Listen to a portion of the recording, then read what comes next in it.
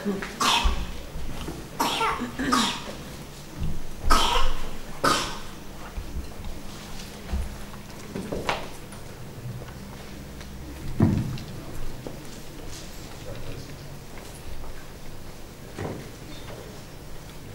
good. All the time.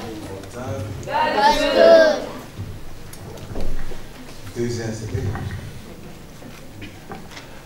Hey guys, our youth topic for this month was enthusiasm. Yeah, found it a bit hard to find like subjects to talk on.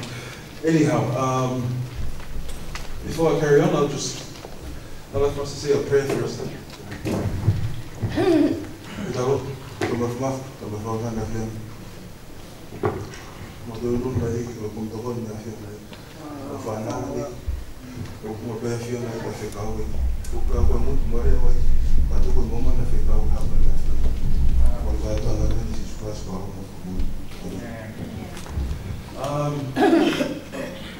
I ask everybody to turn to Haggai. Haggai chapter 1. Yeah, I know I choose weird books sometimes, like Ezra and Habakkuk, and now it's Haggai.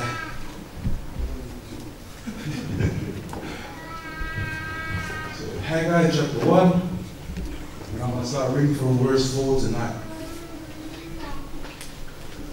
You guys get it? I'll read it.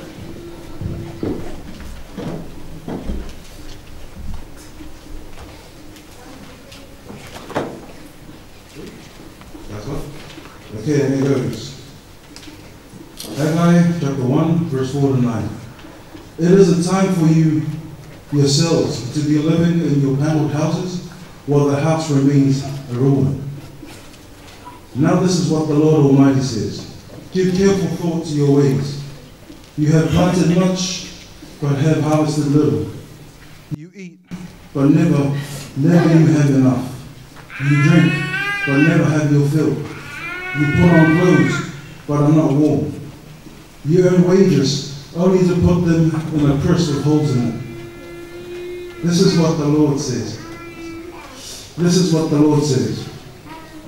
Give careful thought to your ways.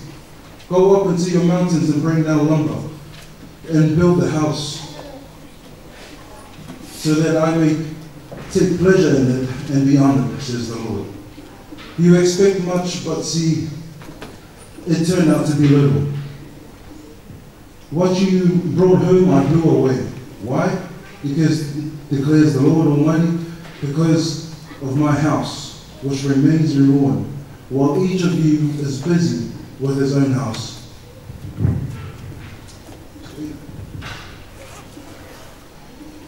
Before I carry on to this Bible verse, I'd like to refresh on a topic that I talked on before. If you guys remember, I talked on a topic called stir. Well, remember in that story, I said Cyrus, the king of Persia at the time, he allowed the Jews to build their temple. He allowed them.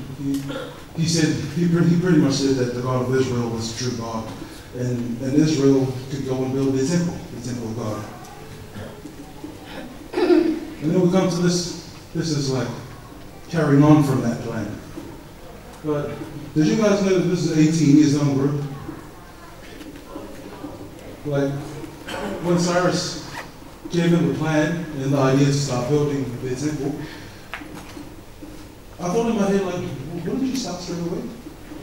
And then 18 years down the road, somewhere in the middle there, they lost their eagerness, their keenness to follow through with the plan. And then I was asking him, give me a verse, please. And then he gave me this verse, and I was like, I did not see the word enthusiasm, ego, or keenness in this verse. And then he reminded me. He reminded me about that story of like, he gave him the plan, and then somehow they lost their buzz to carry on building the house of God. You guys feel like that sometimes? Like we go to a conference, or like the camp that we just went to. We go there and we're uppity. And then our praises are like, woo! And then 3 weeks down the road, it becomes from there to like, woo! And then a couple of 3 more weeks after that, it was like, whoa. You kind of know what I mean? It's like, and I found myself to be like that. Like we went to the camp, I was like, all enthusiastic, yes, I'm praising hard. But then like, now we're kind of a couple of months away from it, and I'm like, oh. It sounds more like a devil than anyhow.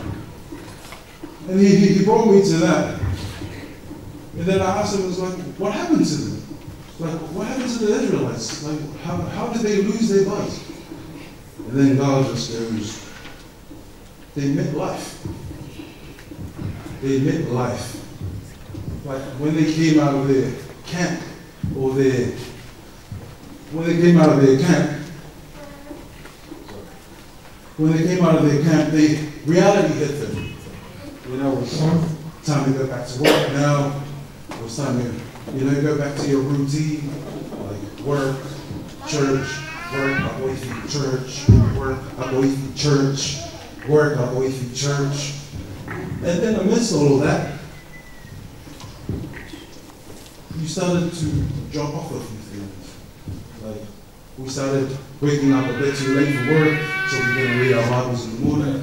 Kind of left that stuff. Like instead of praying before you slept at night, you just went to sleep without saying anything at all.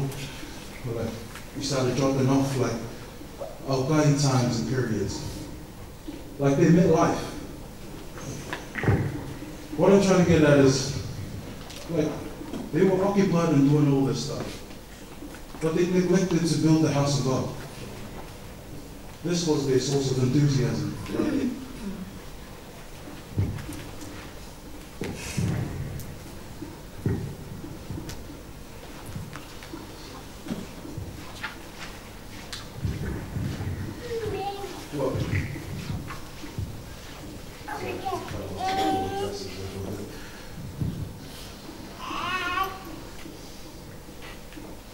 How's things in your life? Like, you used to be all for God, and then all of a sudden, like, things came in your life, like trouble, like you met a few things in your life, and then you started to kind of neglect a little bit about building the house of God. You neglected to build the relationship up with God. You kind of like, you left it aside, and you were concentrating on all this stuff. You exerted all your energy to doing all this stuff. You worked doubly harder, but then you got less. You exerted all your energy into this stuff, and then you got too much little back. And then all the while you were losing your enthusiasm, and you were like, where are you, God? Where are you, God? Where are you? Like, I'm going through all this stuff, and it feels like you're not there anymore. But we forgot. We haven't even picked up the nail to start building his house. We haven't even started building our relationship with him. Like, God can't come to an incomplete house. He can't come and chill in an incomplete house.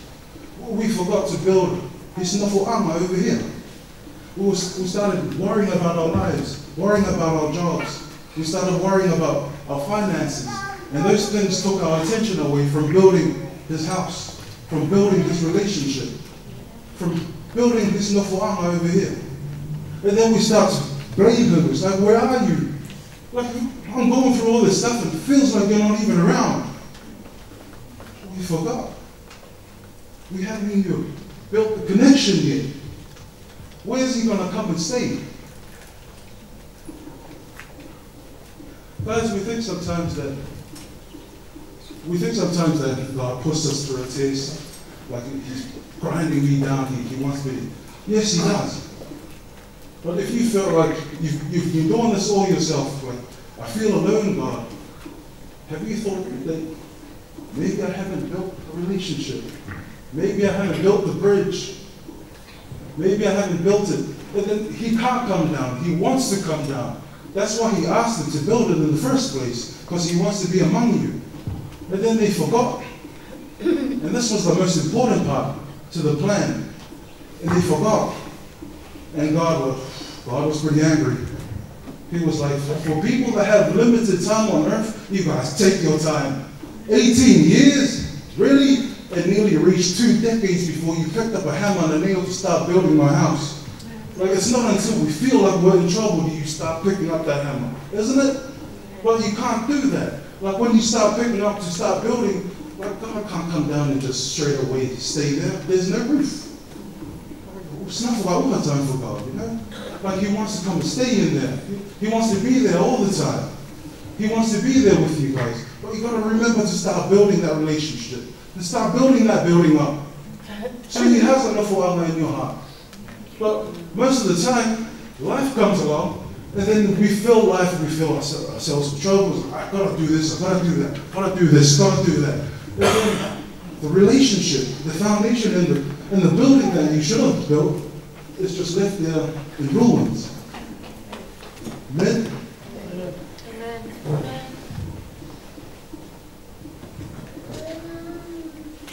Or maybe your situation is a little bit different. You could be sitting there in your life. I've been building hard, you know. The last couple of years, I've been doing that. I've been building my relationship with God. I wake up in the mornings, I say my knuckles. On Fridays, I have my Haggai, and I've been doing that. For some reason, it just feels like I'm just on a flat plane. You know, there's no elevation. I feel like there's no fresh anointing. Keep building, guys. Every nail counts. And sometimes that's the boring part. It's the small stuff. But it all counts. It all goes to the building of the building. You know, you can't discard the nails, even though they're so small, but together they hold the building. Kind of get where I'm going. You know, if you feel like you're just going standing in this, like, you know, this is boring, it's day in, day out, I'm just hitting the ropes, going to worship, and I don't feel anything, like, keep at it. Don't give up yet. Keep building. Amen? Just don't let it to be 18 years before you start building, okay? Okay, so too. Okay, because I waited 30 years until I started doing this. Israelites talk about 18, and I'm 33. I've been trying to do this for ages, and I haven't. So, you know, I'm not sure. None of these guys are 33, so.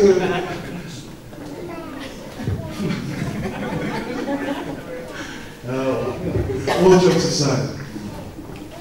aside, I'd just like to read this part over here, just to conclude my little message. And it goes, Haggai's words similarly rang clear in a time of confusion. But the Jews had come back from their exile in Babylon nearly 20 years earlier. But they seem to have forgotten the point of returning. After one false start on the temple, the returned exiles had devoted their energy to building their own houses. The guys went to, and they concentrated on building their own houses. If anything, that is one of the worst things they can do. I'm not saying like a physical house, getting a physical house is awesome, but I'm saying like, when you just go to your own comfort, when you're in trouble and you just turn to yourself as your comforter, like, then you leave God alone. Like, we need to run to His house, not to run to your house when you're in trouble. I'll carry on. Haggai urged their pioneers to give careful thought to their situation.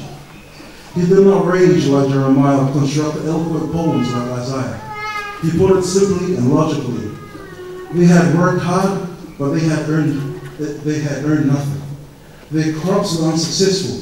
The money disappeared as soon as they earned it. Why? Because they had mistaken their priorities. They had mistaken their priorities. So if you ever feel, guys, like that your enthusiasm has been zapped, go back and build that relationship. That's all you need to do. Go back, build that relationship. Go back to love your follow. Go back to, like, you know, waking up at night and like having a local before you go to sleep. You know, go back to your old days. Go back to building that relationship with God. Amen.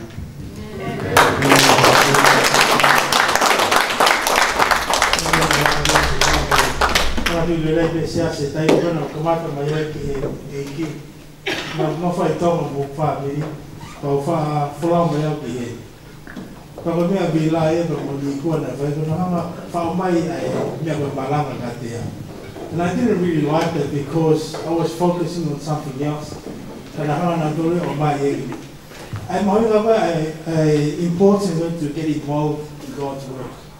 But I'm going to be malanga na alase o tua ia te amini fofora.